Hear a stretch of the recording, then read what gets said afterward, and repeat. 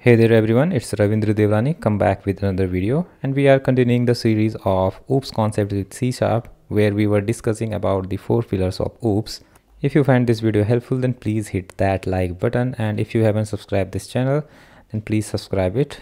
So let's start with inheritance, and the general definition of inheritance is one class can access the functionality of another class. The class that is sharing its functionality is called base class, and which is accessing the functionality is called derived class. And here is a general example for that. Here is animal which is sharing its functionality, and here is a dog that is accessing its functionality. It can use the features of the animal class. So let's understand these features with code. It will make a clear sense with code. So first let's create a class and name its employee. Public class employee, and let's assign some properties to it.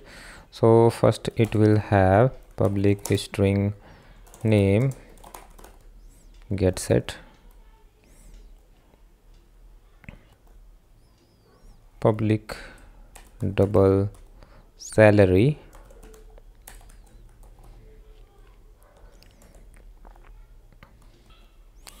and it have some methods like public bool login return true, and one more method logout. So this is our employee class, and now we will create another class which is manager. So public class manager, and it will inherit this employee class.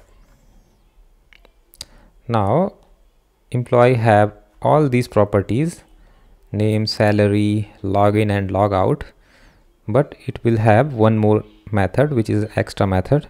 So it will have an extra method. Let's name it public bool assign task, something like that, and it will return true. So here now we can see. So let's write here, let's create an instance of employee emp equals to new employee, and manager m equals to new manager.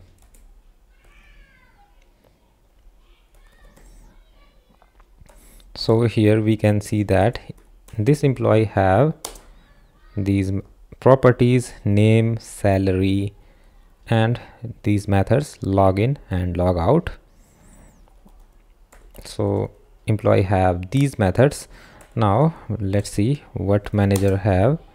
So manager have salary, name, and this login logout, and it will have one more method which is assign task.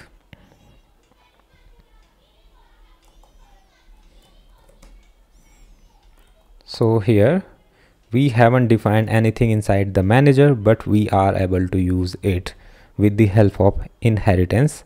Actually we are inheriting the properties, or what we can say, functionality of this employee class. So if we haven't this feature, then we have to implement all these things. We have to implement all of these things here also. So to save the time and avoid the process of repetition, we need to use inheritance for that. So that's why it is more useful in the actual projects.